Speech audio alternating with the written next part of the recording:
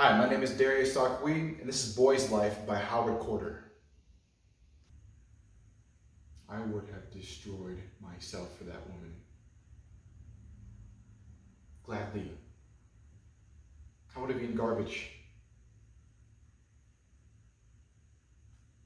I would have sliced my wrist open. Under the right circumstances, if she said, "Hey, Phil, why don't you cut your wrist open?" No, but seriously. We connected on so many things. We clicked right off the bat. We talked about God for 3 hours once.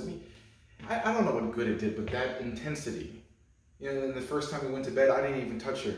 I didn't want to. You understand what I'm saying? And you know that I played it very casually because, all right, I've had a few rough experiences. I'm the first to admit, but after a couple of weeks, I could feel that we were right there. So I laid it out, everything that I was wanting to say to her. And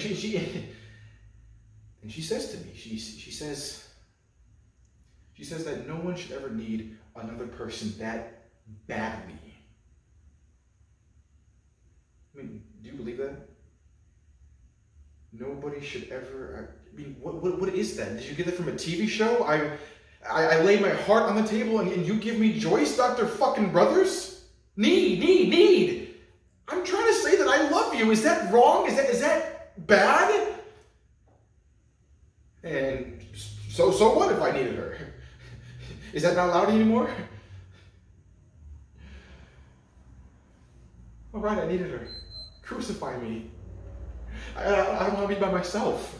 I'm by myself. I think I'm going out of my mind. I do. I sit there and I think, forget it. I'm not going to make it through the next 10 seconds. But I do. I somehow make it through the next 10 seconds and then I do it all over again. Because they just keep coming. All these seconds floating by while I'm waiting for something to happen. I don't know, a nuclear war or a car wreck or something like that. No.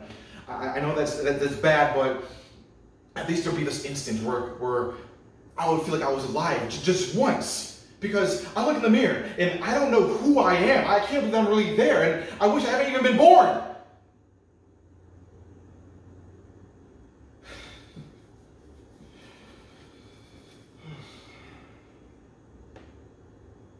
Not only that, but my hair's falling out, and that really sucks.